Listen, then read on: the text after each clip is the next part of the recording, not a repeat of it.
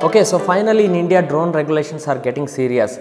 The news is the Ministry of Civil Aviation has asked drone owners to voluntarily register their drones before January 31st this year, of course 2020, failing which the drone owners would be penalized. Now this is very serious. So failing which the drone owners would be penalized with a prison sentence of up to 2 years or a fine of 10 lakh rupees. So guys, if you are owning a drone, this is the time to register on their website. As per the rules framed by the DGCA, Directorate General of Civil Aviation, that is, all drones in India must be registered on the Digital Sky website and must have a unique identification number.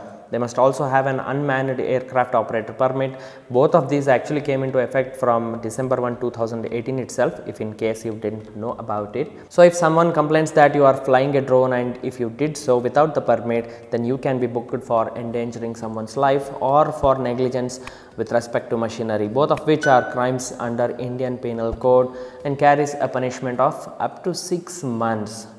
So if you look at the website itself to register your drone and obtain license or permit, the interface itself is very nice and easy. Now let's say you have a drone that's below 250 grams, then you are exempted from registering, but you can fly your RPA. RPA means remotely piloted aircraft or rather drone up to 50 feet and in enclosed premises.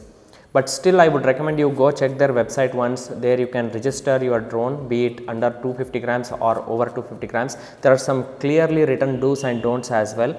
Also make sure you register your drone before the due date.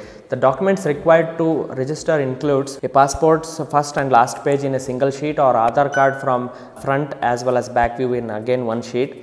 3 high quality pictures of your drone, top view, front view and a close-up of manufacturer's serial number, and each picture should have physical measuring scale placed adjacent to it, so that the actually officials know that that's the kind of drone you are flying. So that's the scale of the drone it is.